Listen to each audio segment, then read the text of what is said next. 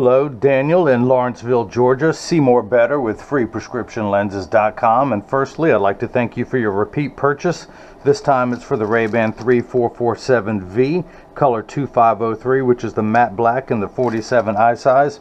And I'm going to cut some really cool lenses. It's going to be the Transitions XTRAactive Gray with the red flash mirror that has the anti-glare coating on the back side. You can see a little bit of the red mirror now. You'll be able to see a lot of it when I expose them to a strong burst of ultraviolet light. But let me take the out of your Italian leather hard shell case. This is the RayBan 3447. Of course, you get the RayBan cleaning cloth inside, but I'm going to get you an even nice one from me.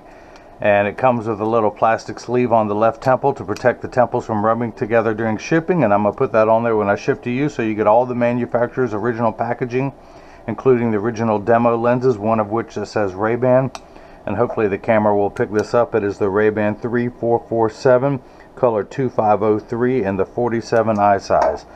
So let me take everything out. Well, the original demo lenses, in fact, I can just pop those out.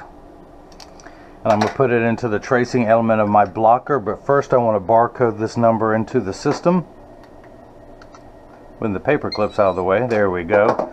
You are Secret Agent 1004. So I'm going to hit the start button. A little stylus is going to go around and trace the inside bevel of the right side of the frame before doing the same thing on the left. Here at freeprescriptionlenses.com, where everyone loves a bargain and no one is disappointed in quality. You buy a genuine, authentic RayBan frame and you'll receive one free pair of clear single vision prescription lenses or non-prescription fashion lenses. My receipt has my federal ID tax number, so if you have vision insurance or flex dollars, you will get reimbursed for this purchase, whether they are prescription or not. Daniel, you know you need prescription. That's why you're getting some really cool lenses with your prescription in them. So in just a moment, that shape will pop up into the computer. It better pop up. Come on, pop, pop. So that is the shape we'll be cutting. We'll move on to the next screen. The computer starts your pupillary distance at 32.5. I'm going to back that down one step down to 32. I do want to raise the optical center up to about 24. Let's do that. And in fact, I'm going to go ahead and mark that. We're going to cut at 24. And let's see, take the lens. Let's see if this is the right lens. We're going to put it on axis 165. Zero out. Make sure that's perfect. Yes. Put the power drum on -150. Put the lens in and rotate it until the spherical component comes in, and you were the same on both eyes. -150, -75 at 165, -150, -75 at 12. So the power drum's at -150. Let me check your astigmatism correction. That looks good. Get everything lined up where it's supposed to be, and put 3 dots on your lenses if my ink is cooperating. It is a little bit, but I can take my pen and darken that. That is 1, 2, and 95. Okay, let's mark this one R. Put that on the platform. Grab the other lens. Spin the axis wheel to 12. And I could have left the power drum on -150 since it's the same. Rotate the lens until the spherical component. Did I put it on 150? Hang on, 150 on axis 12. There we go. Now the power comes into focus.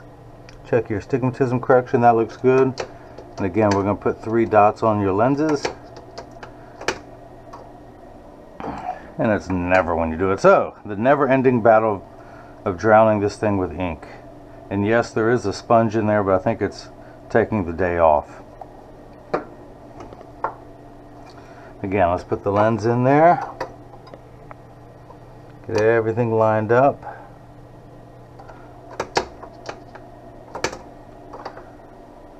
That's a little better. Let me darken some of those. And that is the left lens. And if you guys missed any of that, let me recap. I'm telling you, that joke's for me. I don't care who else laughs at that. I think that's funny.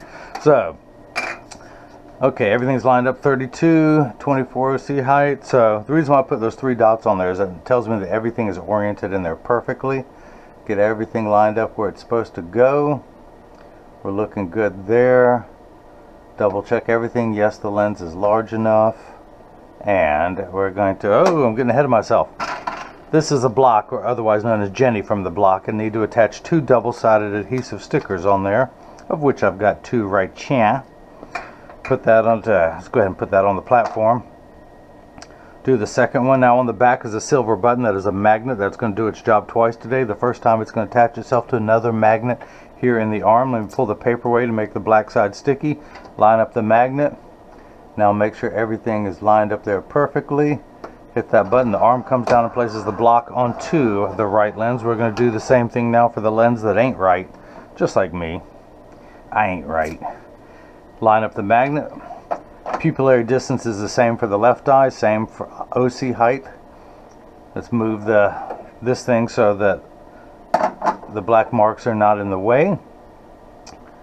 Put the optical center right there in the center of the lens, hence the turned optical center. Make sure that everything is lined up perfectly. Hit that button. Now the arm comes down and places the block onto the left lens. Now this is the edger. This is what costs $40,000. It weighs 200 pounds. I recommend everyone go out, buy their own, put it on your kitchen counter. Then you can cut your own lenses at home and you won't need this guy with the bad jokes to do it for you. The actual cutting wheel is this diamond crusted wheel on the far left. That's what's going to grind the lens down until it's the final size. This wheel in the center is going to put the V-shaped bevel onto the lens so it stays inside the bevel of the frame. Let's go ahead and pull the shape up onto the computer. 1004, that is the one we'll be cutting.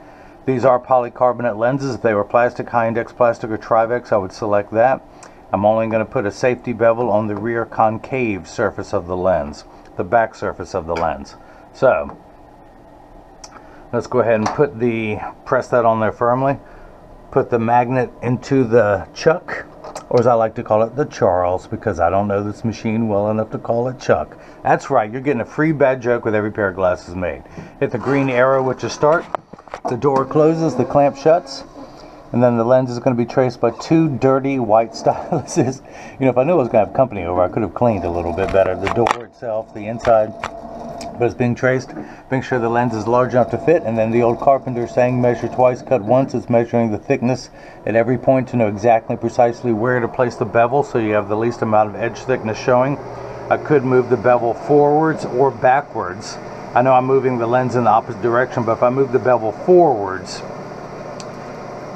it would force the lens up more out of the back of the frame. If I move the bevel backwards on the lens, it would move the lens forward in the frame. But with your prescription, you're going to have very minimal edge thickness anyway. So if you see light flickering in the background, that is water there to catch the optical sawdust.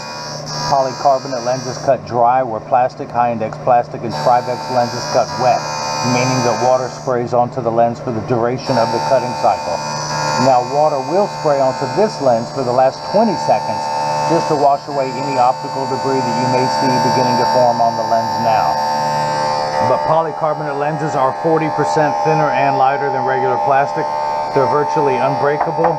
These are high-impact ballistics grade lenses, the same lens material that our soldiers wear overseas in combat zones to protect their eyes from debris and flying shrapnel. It also has 100% UVA and UVB protection built into the lens. We know what the sun's harmful ultraviolet rays can do to your skin, where your eyes are 8 times more sensitive than your skin, so you have permanent sunscreen for your eyes, unlike the lotions, creams, and sprays that need to be reapplied every couple hours when you're in direct exposure to the sun. This is permanent and never needs to be reapplied. So, it's now, if you notice your lens is completely flat, just like a nickel. If I were to take it out now, it could stand up on the counter on its own. It's now going to drop down onto the bevel wheel to get the V-shaped bevel, the knife-like edge, if you will.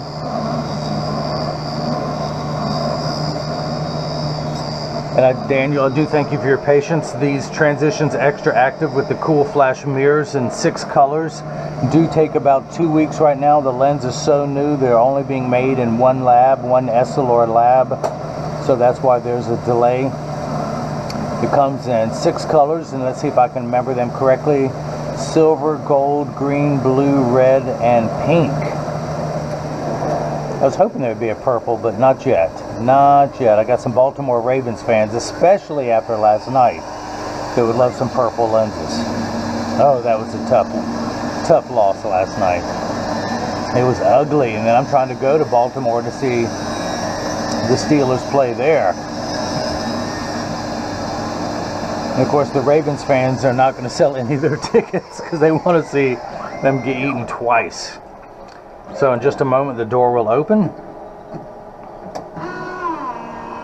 I will take the lens out of the Chuck, out of the Charles, dry it off.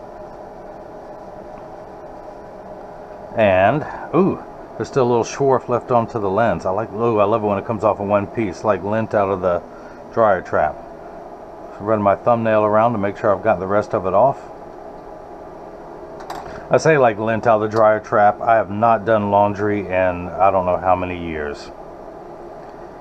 I used to do all my own laundry when I was a bachelor, but my dryer literally had a timer and a start button. Now the one my wife has looks like it was designed by NASA. It has all these buttons. By the way, this has a Phillips head screwdriver that I did the old lefty-loosey on.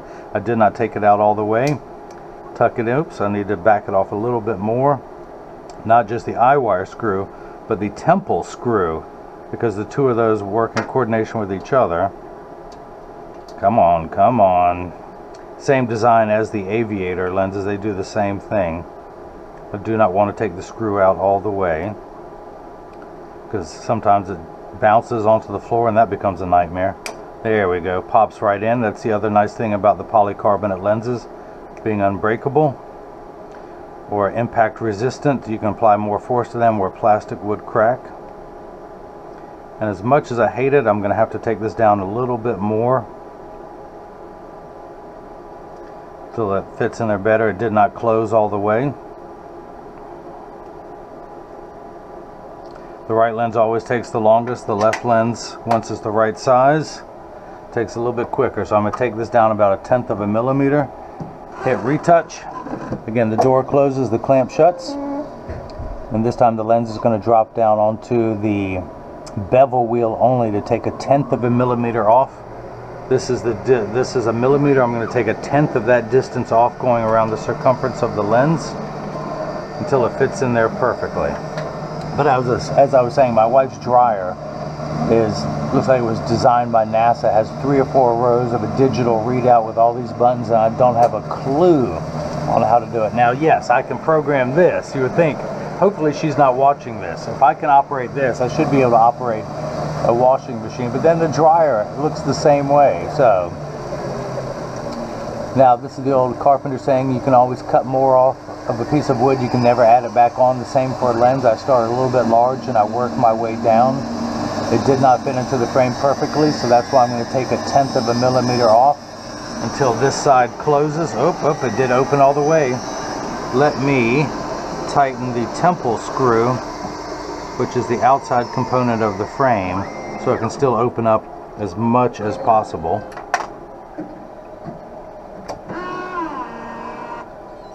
Open the Chuck up. Thank you, Chuck. Dry everything off, run my thumbnail around. All right. Tuck that in. Making sure not to lose that screw. Now let's try tightening it down all the way. And yes, now it fits. There is no gap, which there was the first time. Now I can tighten this screw down a little bit more, a little bit. Okay, now let's do the same thing for the left. We're going to flip that over to the L, press that onto there, put the magnet into the Charles, the Chuck, the Chucky baby, the Chuckster. Hit the green arrow, which again is starred in every language. The door closes, the clamp shuts. And again, just like before, the lens is going to be traced by the 2 white styluses, making sure that it's large enough to fit into the frame. You can see as it's going around tracing the shape. And just like before, measuring the thickness of the lens at every point to know exactly and precisely where to place the bevel. So you have the least amount of edge thickness showing, of which you have very minimal amount in a skinny metal frame. Plastic frames, always do a better job of hiding edge thickness. I see a little bit of optical sawdust. I'm going to take off with my fingernail there. And just like before, the lens is going to drop down onto the cutting wheel. And when it does, I'm going to go ahead and continue to work on the right lens. We're going to take this block off, pull the sticker off, use my hand approved drying method and put that back in the slot. Now you remember this one, but now that I've moved into my new lab, this is 1 year's worth of lenses. I've got, it looks like the Snapchat thing in black. I've got baby Snapchat. I'm going to add this on there. So one day, hopefully within a year, this will grow to that size. We'll move that out of the way. So we'll come back down here to the lensometer, spin the axis wheel back to 165, put the lens in just above that black dot and measure. And I am getting minus 150, exactly halfway between 1 and 2. That's because the unit of measurement we use in the optical world is called a diopter, spelled D-I-O-P-T-E-R. It starts at 0 and goes up in quarter increments from there, 0.25, 0.50, 0.75, and so on. You're at minus 150, so essentially you're on the 6th rung of a ladder. You are nearsighted. Everything with your glasses off, you can see everything great up close, but you need 6 steps of far-sighted correction to see far away. And now once everything is the correct size, you need an additional 3 steps of astigmatism correction. Astigmatism is what makes uncorrected astigmatism, is what makes 6s and 8s look alike, or the letters B and F. So essentially you have 2 curves on your eye. You have 6 steps this way and another 3 steps this way. That's how we line up those 2 curves to make everything nice and crisp. And we're going to line that up. Think of it as the fine-tune knob, and we're going to turn that knob to 165. Starting at 0 with 90 in the center and 180 being over here. We're going to go past the 90 and stop just shy of the 180 meridian at 165. Now again, you're almost the same for your left eye. Well, hang on, let's check the astigmatism correction. And we're getting minus 2 1/4, 1 tick mark away from 2. That's because we add 2 like signs together. So minus 150 and minus 175 combined to make minus 225. Minus 225, that's where we're at there. Now your left eye, again, same powers, but you're only 12 degrees, you're on the 12th meridian there. Again, 0 to 90 to 180. It looks like 12 and 165 are very far apart, just the opposite. They're actually only 3 degrees apart, because 165 is 15 degrees away from 180. 12, as you can see, is 12 degrees away from 180. So you have oblique meridians just there. Actually, less oblique than others, but let me dry this one off. Ooh, lots of sawdust, lots of optical swarf. Run my thumbnail around. Now in the old days, what I'd do is I'd run my thumbnail around, and once it's all off, I would drop it on the table.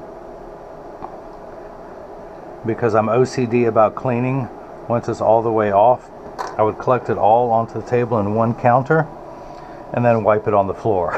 And I promised my wife I would not do that. Again, hopefully she's not watching, but hey, just for old time's sake, honey, come on. Remember when we were young and in love and I would throw stuff on the floor?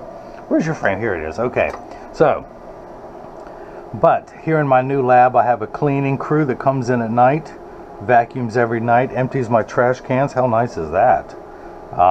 That's the nice thing about my new location. And a little bit of lefty-loosey there. Is that going to be enough? We will see. If not, I'll back it off a little bit more. Take the lens in, tuck it in at the outside corner, then using my thumbs, I press in at the nose and then up top. See how easy the second one goes in. Tighten that down. Give that one a little crank so it doesn't fall out. That gap is close. I can tighten that a little bit more. A little bit. Oh yeah, there we go. Now the gap is closed in there. Tighten this up so it's the same. Yeah, we're good to go. Take the block off. Hand approved drying method, throw that in there. Put this sticker on this one. Let's see, let's close that flap. That one's there. We're going to put that one there on top. Put it with mini me over there. Put it in above this dot on the 12th meridian. Let's spin that back to 12. Hello, 12. Put it in above that black dot. Read the power. And I'm getting minus 150. Again, exactly halfway between 1 and 2. Check your astigmatism. And we're getting 2 1/4. I couldn't have done any better if I had cut these lenses myself. Your pupillary distance is 32 for the right, 32 for the left, for a total of 64. I'm going to turn that around, and when I hold my PD stick against my thumb on your right lens, And then look at the left, we're getting 64 millimeters, so that is cut perfectly too. Now those who watch my video know that this is the point in every video that I clean your lenses, and I mentioned that when you get these in the mail, and of course free shipping anywhere in the US, but when you get these in the mail, there's a small chance that these could fit too loose or too tight. However, there's an 80% chance that one side is going to sit higher than the other. That's because 80% of people have one ear that is higher than the other, and because of that statistic, 99% of all optical shops will do free adjustments if you ask them. But I'm going to put these in standard alignment first, also known as a 3-point stance. Now I'm part of that 80%, and I'll show you in just a moment, but I also include a selfie request in every package, as well as cleaning instructions on how to care for your cleaning cloths. And of course, here's my new ones with my social media on there, and of course the printers did a terrible job of making that print too small. But of course, Daniel, you can take your glasses off and see that up close. Great. Everyone else, I'm going to have to go back to the printers, back to the drawing board, and get new ones made. But you're going to like this one over the one that RayBan gives you. Now when you get this in the mail that's wrinkled, you know that it works because I've just used it to clean your lenses. But that's, standard alignment. So I'm going to put it on the counter and press down. There is no wobble. When I say wobble, I'm part of that 80%. When I take mine off and press down, they wobble on the counter, but they sit level on me. For those of you keeping score at home, I'm wearing the RayBan 2132 new Wayfarer in color 6053, which is the blue crystal, to match my shirt, because I'm always matching. I gotta be cute with what I'm doing. Flip that over, press down, there is no wobble. Close each temple to make sure they overlap perfectly, and they do, and that neither one is askew. One thing you may want to check, sometimes this little metal piece here, the barrel, can unscrew. If it does, just move it forward, put a drop of fingernail polish, and then tighten it back up, and it'll stay in place. So this is what your lenses look like clear with just a little bit of the red mirror showing. I'm going to place this into my transitions box and expose them to a strong burst of light. As you can see, it takes about 30 to 45 seconds for all transition lenses to darken. It takes a little bit longer when you come back inside, 45 seconds to a minute 15. Now all transition lenses will turn dark on day 1 and continue to darken every day for the first 2 weeks they're exposed. After that, they will work for years with maximum performance. The only time that Transition Signature 7 lenses won't work is if you're behind the windshield of a car. That's because your windshield absorbs all the sun's harmful ultraviolet rays that would cause your dashboard to crack from sitting in the sun all day. Now these are Transitions XTRAactive, so they will get darker in the sun. They will also get darker in hotter weather. All transition lenses will get darker when it's 85 and below, and they will when it's 95 and above, but the XTRAactive are designed to get darker in hotter weather. That's the other nice thing about them. So, and again, these have the red mirror coating. Hopefully the camera is picking that up. It is at certain reflections. And of course, as I keep running my mouth, you will see these lenses lightening. And hang on one second. Sorry about that. UPS was knocking on the door to drop off my packages from Luxottica, all the Ray-Bans, Polos, Versace's in there, as well as the lenses I need to get cut today. But again, these are the red mirrored lenses, and again, these are lightening up as I speak. So, where was I? Where did I drop off? You see, UPS, they bring me my packages and then make me lose my train of thought. But that's it. I hope you enjoyed watching as I cut Transitions XTRAactive lenses with the red flash mirror for the RayBan 3447. Again, the cool flash mirror, it's only available on the XTRAactive lenses, not the Signature 7. There are some new colors available for the Signature 7 lenses, but in my opinion, none of them are as cool as the red mirrored. And so I can do this in any prescription. And again, they come in silver, gold, green, blue, red, and pink. So far, red seems to be the most popular. I'm a blue guy. I've got to try them on the blue. I'll show you as I do that a little bit later on. But again, thanks for watching. And if you have any questions, you can email me directly at freeprescriptionlenses@gmail.com, or simply click the Contact Me button on the website. But people tell me every once in a while you can't get through. You can follow me on Instagram and Twitter at freeprescriptionlenses.com. And everyone else has got the chance to see how I bring that love and feeling back to glasses. Thank you.